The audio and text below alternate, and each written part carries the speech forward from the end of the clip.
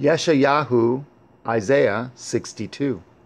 For Sion's sake will I not hold my peace, and for Yerushalayim's sake I will not rest, until the righteousness thereof go forth as brightness, and Yeshua thereof as a lamp that burns. And the other nations shall see your righteousness, and all kings your glory. And you shall be called by a new name, which the mouth of Yahuwah shall name. You shall also be a crown of glory in the hand of Yahuwah, and a royal diadem in the hand of your Elohim. You shall no more be termed forsaken, neither shall your land any more be termed desolate, but you shall be called Chefs Si Ba, and your land Beul-Ah. For Yahuwah delights in you, and your land shall be married. For as a young man marries a virgin, so shall your sons marry you.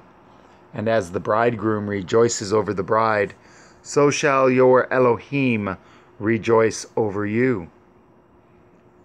I have set watchmen upon your walls, O Yerushalayim, which shall never hold their peace, day nor night. Ye that make mention of Yahuwah, keep not silence, and give him no rest, till he establish, and till he make Yerushalayim a praise in the earth.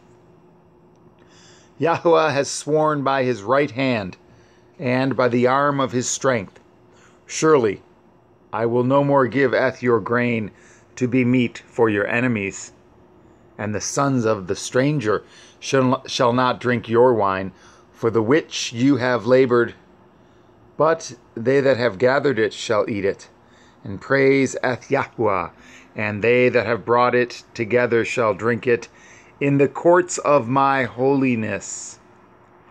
Go through the gates, prepare ye the way of the people, cast up the highway, gather out the stones, lift up a standard for the people. Behold, Yahuwah has proclaimed unto the end of the world, say ye to the daughter of Sion, behold, your Yeshua comes. Behold, his reward is with him, and his work before him. And they shall call them the holy people, the redeemed of Yahuwah. And you shall be called sought out, a city not forsaken,